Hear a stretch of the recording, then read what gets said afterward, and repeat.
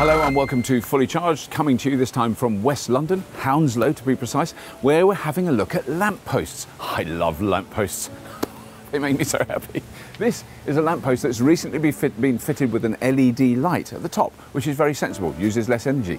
And what's a little side effect of using less energy in a lamppost? You can take more out. Look at that! That is an Ubitricity charge socket in a lamppost in a London street. And we're going to have a look at that, and we're going to have a look at this, and then we're going to go into Berlin and have a chat with the man that started it all, and his name is Knut.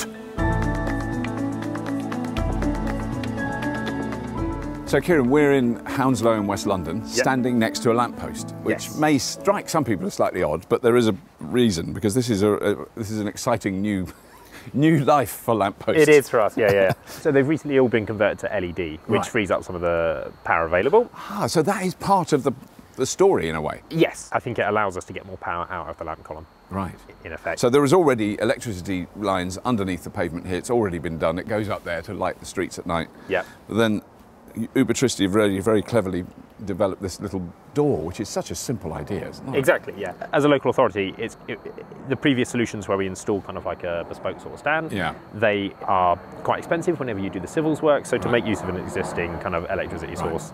So you didn't have to dig up any pavements or install anything, it's already here. And in terms of like visual clutter, you know, it's a nice street. Yeah. And certainly in areas where we have kind of heritage lampposts and things like that, putting in ultra-modern 21st century technology, it's not going to look great, it's not going to go down well. So that was kind of an advantage for us. It strips out costs, it looks better, and because it strips out costs, it allows us to put more of them in. We're installing them at a ratio of 3 sockets to every 1 person that requests one, because what we're not doing here is marking out a dedicated electric vehicle charging bay, and we want to see if we oversupply an area with 3 sockets, whether that's enough in different settings for people to be able to park outside them. Right. So until we get kind of, you know, more people with electric vehicles, we wanted to see if there was a way that we could do it which didn't necessitate having a special bay. Exactly. And what's nice for us as well is that instead of this having loads of complicated kit in it, that goes in the cable. And there's no reason it couldn't be in the car in future. Anyone can just plug into that, and if they've got that cable. You have to have that cable, but if you've got that cable, you can plug into any of them. You don't have to plug into one specific one. So Patrick, you live on a street in West London where everyone would say, oh, it's not practical to have an electric car because there's nowhere to charge it.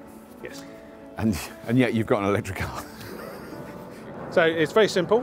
You contact the electricity company, which is Ubitricity. They sign you up, you fill in a form, they send you this cable, and you give your credit card details, etc.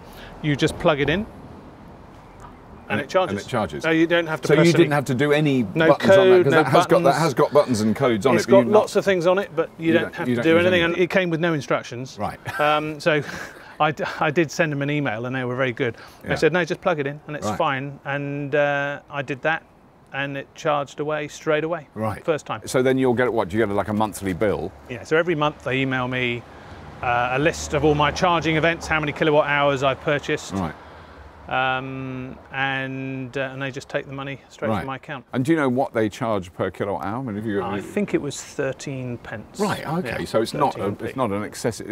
It's relatively speaking, that's a low cost per kilowatt hour. Yeah, I think I've done about 3,000 miles in the last couple of months. Right. And I think I've spent £130 on electricity. Right.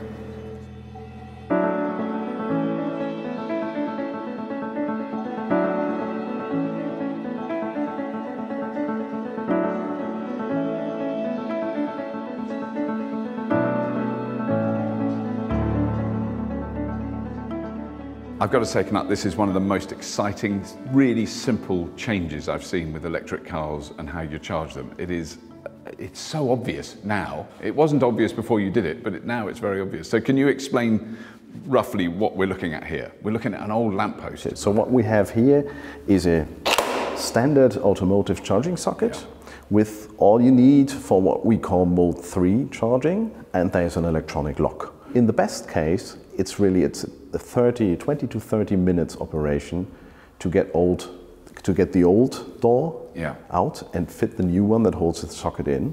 You also need some safety equipment, and eventually you need a meter and internet and all that makes you part of the smart grid.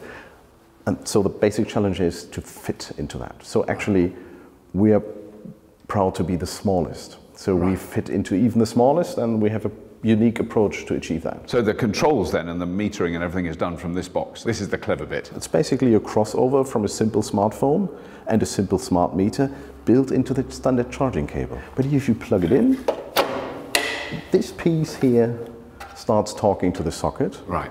Both components wake up, they talk over wire, and this bit asks the sockets for its unique name. Right. So for billing and access management, we need to know who, that means which cable, it's yours. Yeah. So your cable on what socket. Both have a name and a unique number. Right. And then we have everything we need. We know which socket, which cable. Yeah. And when the car's then charging, we get the data, the timing, the distribution of electricity over the the hours in the UK, and then we got everything to send a bill eventually. Yeah. Right. So if we have a borrower that have concerns that it's never about cost, it's always about parking, right. and they say no reserve base, no. We say no, you don't have to. Yeah. You know, we make this ubiquitous. That means if every streetlight is equipped, why would we reserve for parking? Yeah. And since it's 10 times cheaper than one standard one, right. yeah, including installation and planning at least. Yeah, that's the way to move forward, we think. Well, that's all we've got time for this episode of Fully Charged. Thank you very much for watching. There's still some charging going on here. We're just going to leave it to do its thing. Please do subscribe to Fully Charged and have a look at the Patreon link underneath.